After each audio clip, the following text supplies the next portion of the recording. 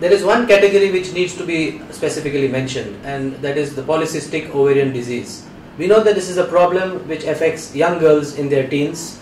It is associated with a lot of weight gain, obesity, irregular menstruation or periods, abnormal facial hair growth, and so on. A lot of them go on to get married, and then subsequently some of them might have difficulty in conceiving.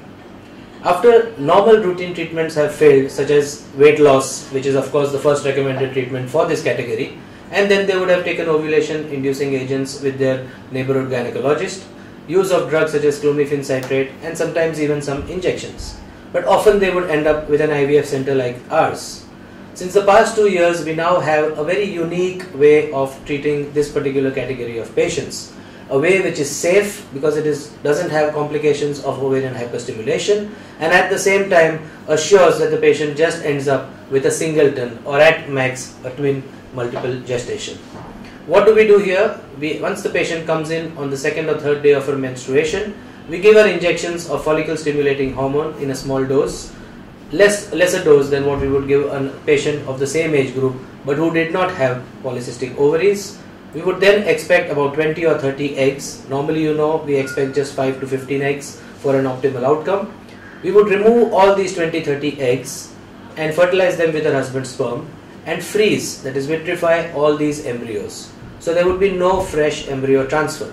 Also, the night trigger, which is usually given 36 hours before egg retrieval, which was HCG, and which is the injection which usually causes the complication of ovarian hyperstimulation, is not given in this approach, and we use another injection which is known as an agonist, because of which there is no post-operative complication, there is no hyperstimulation, no enlargement of the ovaries, none of the complications which we previously saw and some of you might have experienced if you were suffering from polycystic ovary and had gone for an IVF cycle with conventional treatment.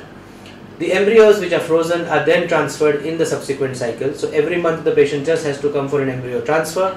So there is no complication whatsoever, and also we can exactly control the number of embryos that are replaced into the uterus at just 2 good quality grade 1 embryos every month.